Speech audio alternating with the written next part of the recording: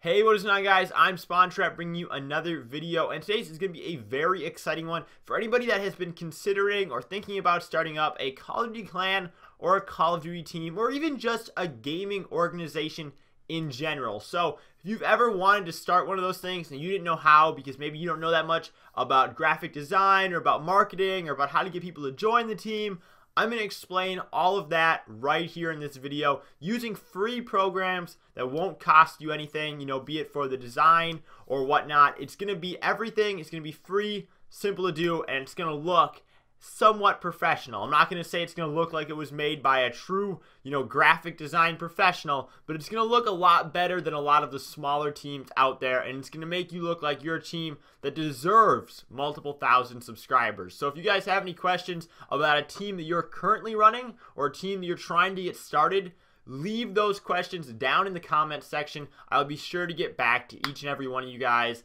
as fast as I can and try and answer you guys' questions, give you guys some tips in that fashion if there's something that I missed in this video that you guys want to know about.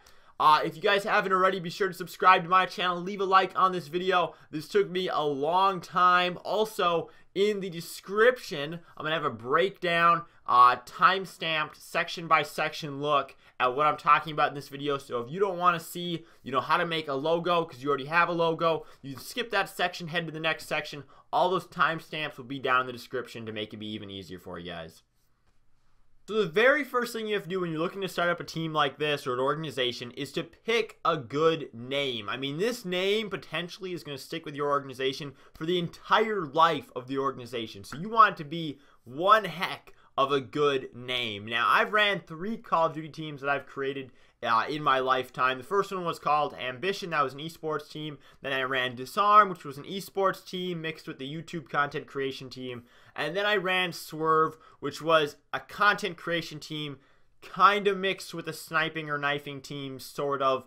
But in all 3 of those cases, I use this website called NameCheck to check the availability of those names. You want to make up a name that hasn't been used on any platforms yet and that is original. Now, Swerve is something that if we typed in right here is going to be used on a lot of social media platforms. Now, that's why I decided to call the team Swerve Alliance, because that added a little bit to it. It's a common word that gets attached to names, so a lot of Call of Duty teams like to use the word Alliance or Nation or United, something like that, to kind of tack on to the end of their name.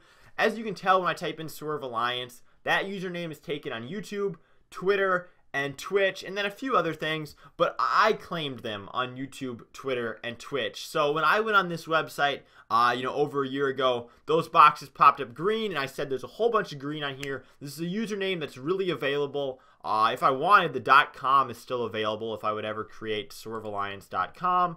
So you want to create a name that is unique, but it doesn't have to be 100% unique. You don't need to make up a word. You don't need to spell. The biggest thing I want to emphasize is don't spell a word ridiculously. Like the word phase is P-H-A-S-E. That's the correct way to spell phase. Now, FaZe Clan in that sense is F-A-Z-E. Now, they spelled it exactly how it sounds. That's how it sounds like it should be spelled. In the case of a word like phone, where it's like that, it sounds more like F-O-N-E, I guess. They played it on the sounds, and that works because people can spell phase, F-A-Z-E, because they know how it sounds. Now, had they have called it phase with like 2 Z's and 2 E's, that looks significantly worse. Don't do something like that. I want to emphasize that you need to actually spell the words correctly, or you need to spell them exactly how they sound. That's very important when creating a team that people can remember and people can find easily. So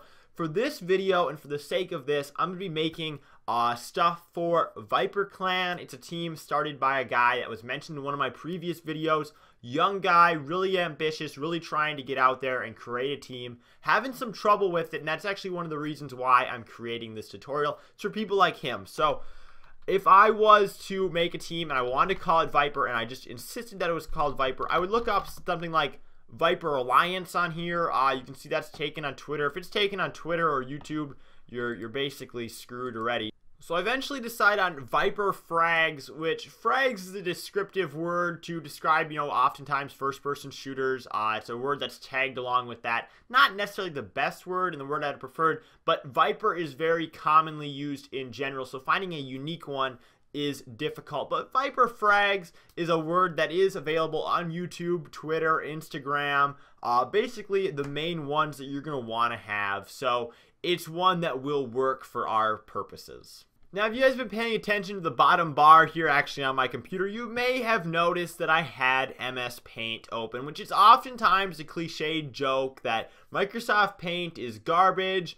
nobody wants to use it, anybody that designs on it is trash, blah, blah, blah. But the whole Call of Duty movement has kind of shifted towards 2D art. It used to be very much this fancy 3D art.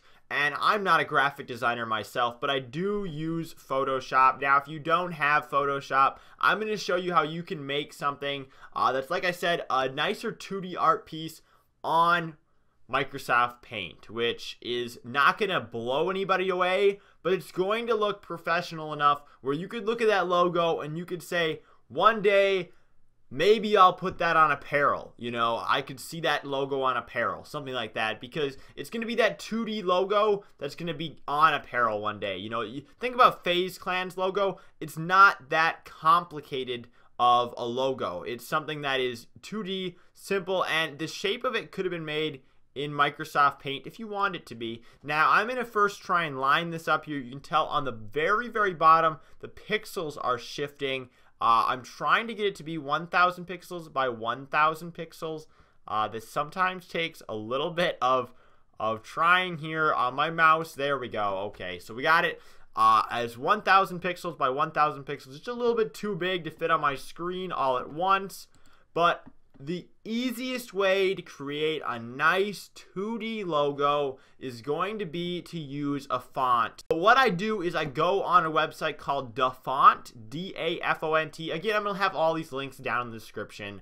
And this website is going to have a whole bunch of free fonts. You can download it on your computer very easily and then use them. Now, right here, I want to point out that it does say the limitations on the use. So like this one, for example, is free for personal use. That means that you're not supposed to, go ahead and try and sell this one by, using it as, like, again, like I mentioned earlier, logos on apparel. You would not be able to do this if you made your logo out of this font, but the fonts are going to give you a very good starting point. So if you want to get one that you could say one day actually put on apparel, it would want to be one, where it's just free across the board. One of my favorite free ones that is just completely free is Babas.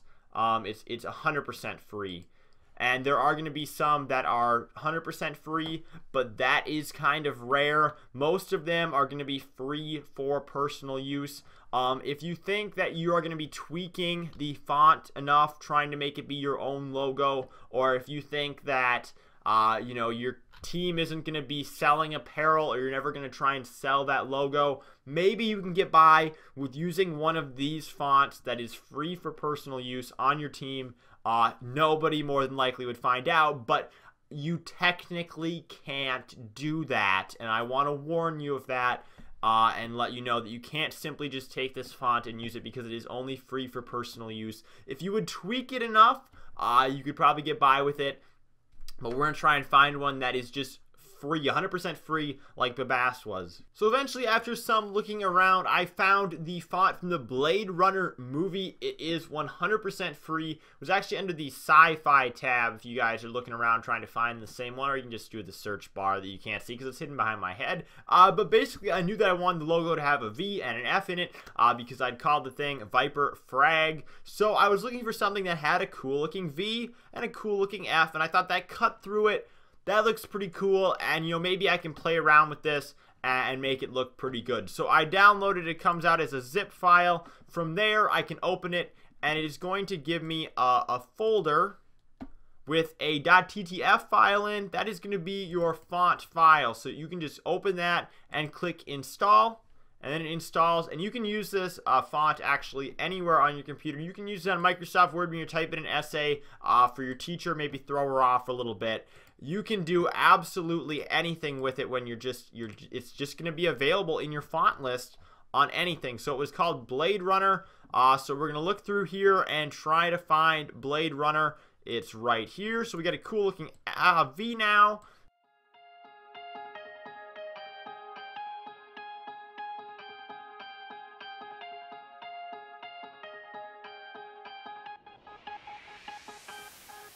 This is my life, every day's a new page I write. Dreaming higher than satellites, I remember the days I was flying kites. Now I'm living it up, see me conduct, the greatest come up, you could say we'll erupt. Never enough, and it's only for us, for the team and the fans, we're coming right up. But all I want you to know, you're never too old to chase your dreams. Watch the scene, make a team, plot and scheme, be the king. This is my life story, all these other books don't matter.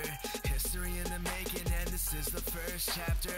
Give you my all and we're taking it over, leave you or not even after it's over. Tell me your problems, I'll give you my shoulder. Slave to the work, yeah, I'm the owner. Canvas with these lyrics, if you can see it, then you can hear it. Setting my goals, I'm about to clear it. Can hear it now, no need to fear it. I'm moving forward from the past, put my story on the dash. Life is a highway, do it my way. Determination is the gas. If you ain't first, you're accepting last. Keep on moving, never crash. Had a few, now we have a mass. Give you my story while in class, let it last. I'm just trying to write a story worth smiling for.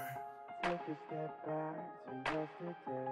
This is our time, worth fighting for. When life would move slower, we would never grow up. All we knew that love was for when we're older. Anything could happen, secretly imagine. They could never tear us apart, too young to fall. So there it is, just like that. I was able to make a YouTube banner, which you can then crop down to be a Twitter banner if you want to. You can see it's kind of similar to the banner style that I use on my channel. I recently made this very simple. I did make this on Photoshop, which makes it possible to put in these logos. I'm not quite sure how you'd possibly put in the social media logos on Paint. That could be a little bit troublesome, but regardless, this doesn't look half that bad, and it looks a lot better than some of the other teams out there that are maybe, you know, under 100 subscribers. So this gives you the potential to work up from here, and if you did, you know, say reach 100 subscribers with a logo like this, you could effectively buy a design if you wanted to. There's a lot of designers on Twitter that sell designs that are really pretty good for $10 or $15, and it might be worth dishing out that money. When we made the design for Swerve, I'll show you right here. This was made by Strive. A lot of these thumbnails were made by Luke. So I had guys that I knew that were capable of making graphics that I had make these things for me. So you guys could do that too. You're probably going to have to pay them. Now, they did that stuff for me because I knew them and because, you know, they were willing to help me out because we were friends, and that's what people do when they're friends online. So the big thing that a lot of people wonder about is, you know, how do I effectively recruit people to my team? So here it is. If you want to know the easy answer to how to recruit people to your Call of Duty team, the thing is, don't do a recruitment challenge. You want to recruit, but you don't want to do a recruitment challenge. If you just started your team yesterday, do not do a recruitment challenge because nobody will go for your recruitment challenge if you don't offer anything. People want to join teams that have subscriber bases, or people want to join teams that are ran by their friends and that they think have potential. So if you have, you know, never met anybody in the Call of Duty community before, you know, you are new to this whole thing, don't start a team. Join a team. Join a team first. Get to know people in the Call of Duty community. And then once you have some sort of online friends, build off of that. Use those friends as the first people you want to recruit. When I made Swerve, the first thing I did is I talked to Luke, the guy I was just talking about, the designer. Luke was a guy that I had known online for probably 6 months to a year at the time, now much longer. But I knew that he was a good guy, a guy that had the skills that I didn't have. He had the graphic design skills, I had the YouTube skills. He was a businessy guy, and he was a smart guy that wasn't going to type something dumb on Twitter to make us both look stupid. So I talked to Luke. I pitched the idea to him, and together we started a team that had no subscribers, and we convinced people who had, you know, hundreds of subscribers, if not even 1,000 subscribers, or in some cases multiple thousand subscribers, to join our team. And we did that because the people that we were talking to were either the people that we knew or they were friends of the people that we knew. Because if you're a friend of a friend, well, you got a connection there. If they're your friend, you got a connection there. And from there, you're able to build a roster of people that are willing to work with you because they already know you. And if they know you in a positive manner, they'll know that you're motivated to make a good team. So before you can really start a team, you have to find people, obviously. And like I said, the best way to do that is to find people that you know. Now, the other thing you could do, hypothetically, if you really had to, is do a YouTube search. I'm going to show you how. So what I did when I was trying to find some smaller YouTubers to kind of add on to the Swerve roster at the time, I typed in Call of Duty, and I'm looking for this mainly as a tag, not so much as a title. You're going to see obviously all the popular stuff comes up, but you don't want that. So I would look at uploads within today. I'd put upload date of today, and then I would sort by view count. And that's going to take you from low to high. Apparently, there's no way anymore to do it from low to high. So I'm going to flip it around. I'm just looking at uploads from today based on timing. You can see this upload was out 2 minutes ago. This upload out 5 minutes ago, 13 minutes ago. So as we go back, we're getting older here. This stuff largely has Call of Duty in the title. I'm looking for it mostly as a tag, but obviously YouTube's not helping me out there. These people, no views, 1 view. I didn't want to watch that. No views. This guy particularly, COD Highlights episode 31, looks like he's got a thumbnail that he made pretty good. This is a guy that I would watch his video and I would say, should I recruit him? Should I recruit him on my team? Because he has not that many subscribers. He actually hides the number of subscribers he has. He only has 314 views on his channel. So this is a guy that I would want to try and recruit this guy because he looks like he uploads a lot of content. He has thumbnails. I mean, this is largely highlight-based, longer videos. Maybe not particularly what you'd be looking for. But this guy's got his stuff together, and, you know, he might be willing to join a small team and help them grow because he's a smaller channel himself. So taking a jump off of recruiting, I'm going to tell you guys about what you do once you have a team started, and the first thing you're going to want to do is have something set up where you can discuss. Now, where you can have conversations, you can talk about what kind of videos you want to make, what kind of plans you want to have for this team. I'd say the best program to do this in is Discord.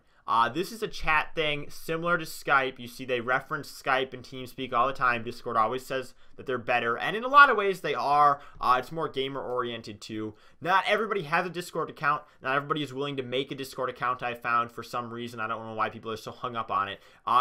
Pretty much everybody I come across has a Skype account, so you could do it through Skype. You could do it through Twitter group DMs, but that's not going to give you a voice aspect. So I really encourage you guys to use Discord. You can download this for Windows. I'm pretty sure it's available for Mac. You can even open it in your web browser. There's an app for it on your phone. There's so many different ways to access Discord, and from there, I'm not going to show you guys how to use the app, but you can have chat discussions under multiple different groupings. You can have multiple different conversations going at once in the same group. It's really easy to chat in it. It's just a really, really good program that's going to be the best one, I think, for you guys to use in order to talk, discuss, kind of plan things out as a team, because communication is absolutely key when starting up a team like this. I mentioned a little bit ago that you don't want to have a recruitment challenge until you've already recruited some of your friends and you've really got the channel going.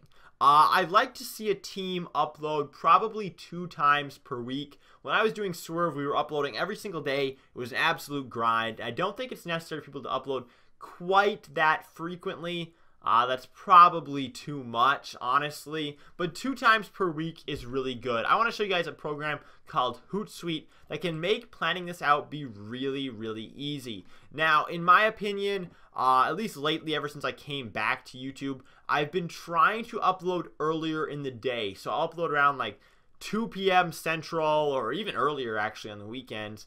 And I do that by scheduling it in YouTube. So I would go to YouTube and I would say I want to upload, and then I would pick to schedule. And at the same time, I also schedule tweets. So I go on here, I have my SpawnTrapped, my Swervescribers, which is now the Wide Left movie account, if you guys know what I'm talking about by that, and the Swerve Together account all on here. They're all set up. I don't know why these images don't ever load.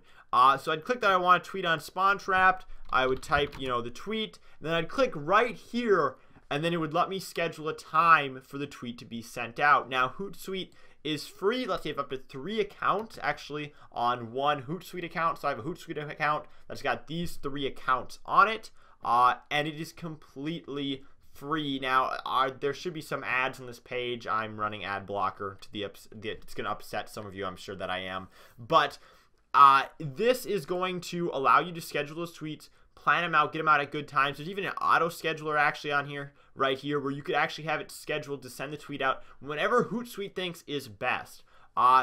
Again, a lot of the competitor programs to this, I know Crowdfire is a really popular one. Limit how many tweets you can send out in one day. They also only allow you to have 1 account. Hootsuite, 3 accounts, unlimited tweets per day. By far the best option for something like this. So this, again, allows you guys to schedule tweets. Be sure to use a lot of tweets with images. I always like to throw in the thumbnail from the video. So whenever I scheduled the upload to go up, say it was at 3 p.m., I would also schedule a tweet at 3 p.m. with the link to that upload. It would get sent out. I could be doing whatever. I could even be sitting in class, and this would all get taken care of. The video posting, the tweet, the whole thing would get taken care of by YouTube's auto upload and Hootsuite combined. That is a really professional way to go about it, and it's something that's completely free to do that a lot of people are not seizing the opportunity on, so that is hugely suggested. There's also a Hootsuite app for mobile, so you can even schedule these tweets on your phone. So we're going to do something extra. I didn't intend to put this in the tutorial, but after talking to the guy in charge of Viper Clan, the smaller clan that I had talked about and made this Viper Frags logo for in the tutorial, he said that he does not have an Elgato, and he was looking for ways to record gameplay without having an Elgato. Well, I'm going to show you guys. This is really easy on Xbox One. I'm pretty sure you can do this on PlayStation 4 as well. You can go on xboxdvr.com and you can type in your gamer tag like I did, and you can see all of the clips that you've recorded on your Xbox. Now, these could be auto-generated clips that the game records for you, which I think is the case with a lot of these Forza clips because you leveled up. It could be a clip that you recorded by double tapping on the Xbox button and then pressing X to record the clip from the last 30 seconds. Or it could even be a clip that you recorded that was up to 5 minutes long that you recorded by using the Xbox DVR app built into the Xbox One. So on the Xbox One, I would download the app. That is the Xbox DVR app. I would press start recording. I'd go back to my game. It would let me record for up to 5 minutes. And then after, it's about an hour or more before the video gets up on this website. But once it is up on this website, they're all right here. So what do you do with that right now is you can click on whatever one you want. And there's a button right here that says download. That's going to download this clip, this video right here onto your computer. And you can throw it in any editor that you want. You can do whatever you want with it.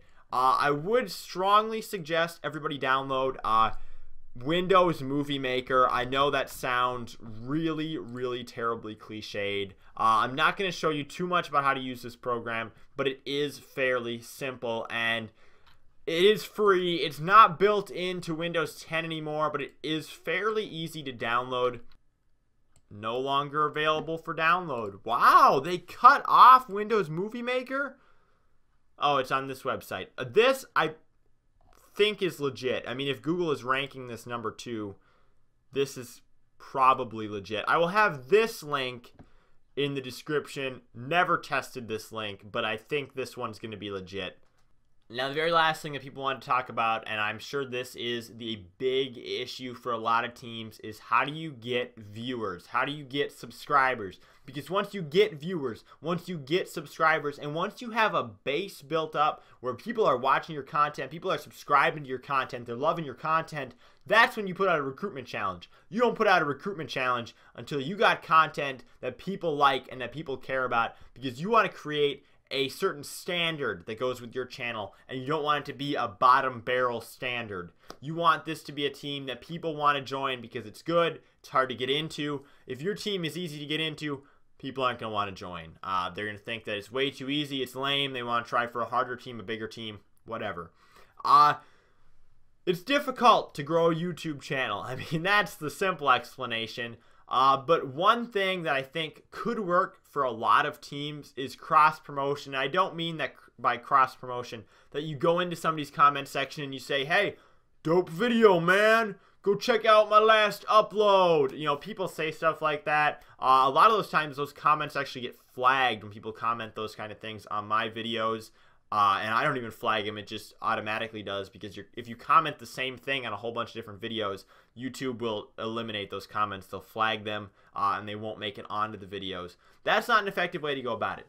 The effective way to go about it is to, like I said, recruit people to your team, and then have those people, you know, make videos saying, hey, I joined, you know, Viper Frags. You know, they make a video, maybe a few of their subscribers go check out the Viper Frags channel, and now all of a sudden, you're gaining subscribers from each of the members. Again, each of those first members are your friends, so you're gaining subscribers from your other friends, and together you're working to build this up. So the easiest thing to do is to ask the people that you got to join to make videos saying, you know, I joined this team, we're going to have a bunch of uploads going up over there, you know, be making videos on that channel, blah, blah, blah. You know, that's going to help. But the other thing that I want to show you is something that Blaziken used to do that I think helped him become phenomenally successful. Depending on how old you are, you may not realize that Blaziken actually used to make Call of Duty videos, and not just vlogs or whatever he's even doing even anymore. I'm just joking. I quite honestly don't know. But he used to, 2 years ago, make videos like this when he was in Obey, when he was in SB, and these are the kind of videos that can make teams, whether it be an esports team or a Call of Duty clan, you know, a sniping team. This is the kind of thing that can get you somewhere. You find other small teams. You don't find teams like Obey and Synergy like he did, and you play against them, right? So Blaziken's doing videos like Obey versus Synergy. This is like a trick shot race. Obey versus Naive, I think that's how that's pronounced. I've never even heard of Naive. It's underrated team. Maybe you can get on, you know, with some of these bigger guys. I don't know. Obey versus Era. Obey versus Soar. He did all these videos where it was like his team versus another team. And if you're doing esports, obviously it's super easy to face off against each other. But if you're a sniping team, find another small sniping team that you can play against and do like a trick shot race or something. Then that way each team uploads a copy of the video onto their channel. Everybody on, you know, team number 2, whatever team you end up playing against, everybody on their channel is like, oh, my guys I'm subscribed to, team number 2, they're playing Viper Frags. Who's Viper Frags? You know, the link is in the description. They check out Viper Frags all of a sudden, and they're like, oh, you know, maybe Viper Frags is pretty cool and I should subscribe to them. And everybody at Viper Frags, who's subscribed to Viper Frags, checks out Team 2. And it's like this back and forth cooperation. So to find those small teams, very, very easy. One of the things I did is I just typed in recruitment challenge. And then I sorted it by like filter by like this week. There's a lot of teams that do recruitment challenges that aren't that big, and they shouldn't be, like I explained in this video, but Easy Sanction 1K, I mean, that's a team, maybe they got 1,000 subscribers, you hit them up. These guys, looks like maybe a 1K RC, 7K, I mean, these are getting kind of big, but we go to like the 4th page results, and Hero Clan, I actually watched this recruitment challenge. They've got like a few hundred subscribers. So, I mean, there's the Hugs Nation. I mean, there's opportunities here. These are guys that you could be working with. How did I find them? I typed in recruitment challenge. I sorted by this week, and I found teams that are doing recruitment challenges that are fairly small. Those are teams that you could play against in the same way that Blaziken did right here, and it's going to give you cross promotion. The other thing is, it's very, very pivotal that you run a Twitter account for your team. I think that that's kind of obvious that you run a Twitter account for your team. And everybody that's on your team, have them put your Twitter account for the team in their bio. So have them put, that they're a member of, you know, Viper Frags in their Twitter. And a lot of people do that anyways without you even telling them. But as a requirement to join, you should maybe make them put that in there. Because then as those people grow, their individual channels, their individual Twitter accounts, Viper Frags or whatever your team is gets promotion to. So that basically wraps up all my tips on how to start a Call of Duty team, Call of Duty clan, esports team, whatever the heck you want to do, and how to promote it. You know, obviously, I didn't cover everything. Obviously, Microsoft Paint isn't the best program to use, but I'm trying to show you guys how if you're young, or you're inexperienced, or you just want to get into it, that this is a way to start building and start creating success. Because when I started on YouTube, my channel art was garbage. My videos were quite frankly garbage. But I worked my way up to this point where I think I'm in a position to tell other people tips and give other people help. So like I said, I didn't cover everything in this video. There's going to be things that went unsaid that I could help you with. If you want to ask, leave any questions like that down in the comment section. I will be sure to try to answer them as quickly as I can, get you guys some help. Otherwise, I'm on Twitter at SpawnTrapped. I can help you out there. Thank you guys for watching. I hope you guys learned a lot, and I will see you in my